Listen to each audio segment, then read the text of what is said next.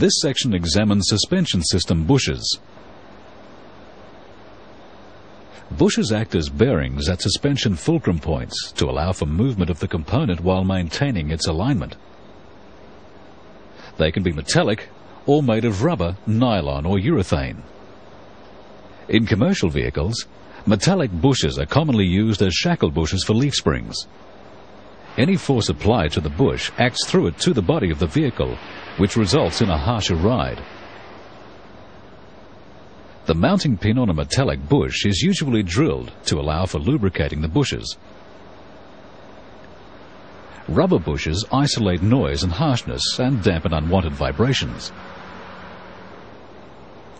Rubber bonded bushes can be used to mount the steering rack to the vehicle frame.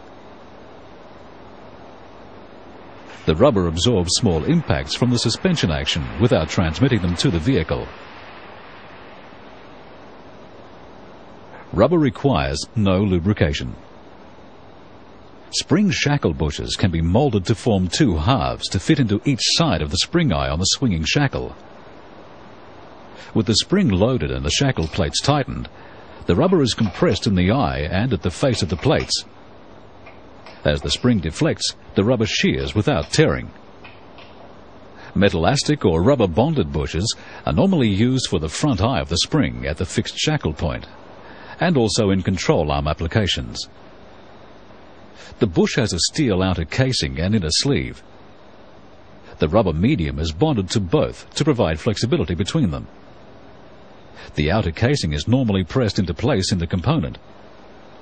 Relative movement between the casing and the inner sleeve causes the rubber to shear without tearing. In control arm applications, particularly at the rear of a vehicle, the rubber arm may be molded with a voided section.